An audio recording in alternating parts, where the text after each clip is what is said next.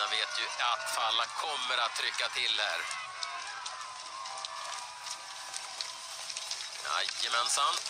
Falk är 3 och Ingemarsdotter är 4. Beng blev av med en stav. Så Fendrich är 5.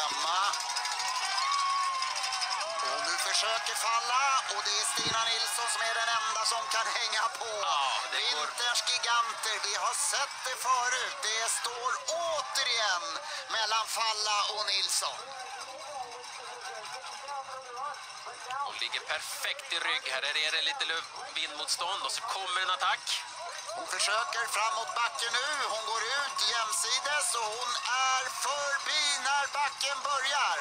Stina Nilsson är först upp i den sista stigningen före Majken Kaspersen Falla.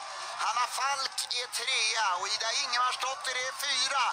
Orkar Stina? Kan hon få lite lucka? Nej, hon får inte det.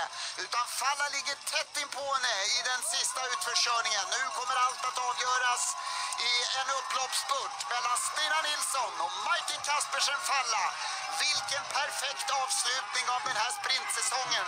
Att de två kör upp om ännu en seger. Och ännu en gång är det Stina Nilsson som är starkast. Hon vinner varje gång hon inte kraschar. Hon vinner sin 6:e sprintseger i vinter. Ja, det är fullständigt makalöst. Det ska nästan